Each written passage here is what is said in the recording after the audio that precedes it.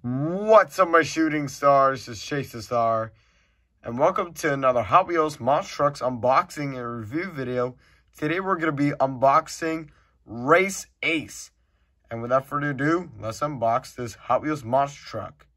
Alright guys, here is Race Ace, and before we review this monster truck, let's go over this first.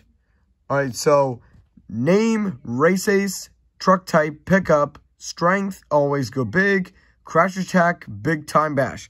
And trucks that are also available with Race Ace is 1963 Volkswagen Beetle, 1970 Dodge Charger RT, Bone Shaker, Shark Reek, Teenage Mutant Ninja Turtles Leonardo, Donkey Kong, and Spider-Man.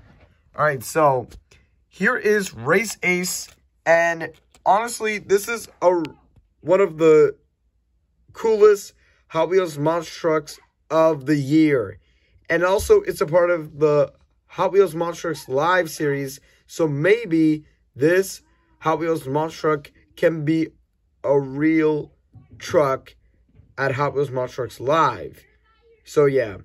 Alright, so this truck honestly looks amazing. It has the Hot Wheels logo right here, the name Race Ace right here, number 68, which is the year Hot Wheels was first created, which is 1968. And a little bit of the Hot Wheels logo right here. You can see a little bit of the Hot Wheels right there. It honestly looks amazing. And the word Race Ace right here, the Monster Truck logo right here, and the number 68 on the bottom right there. And here is the front. We have the number 68 right there, and also with the two red lines with a lightning bolt right there. And here is the other side, same thing.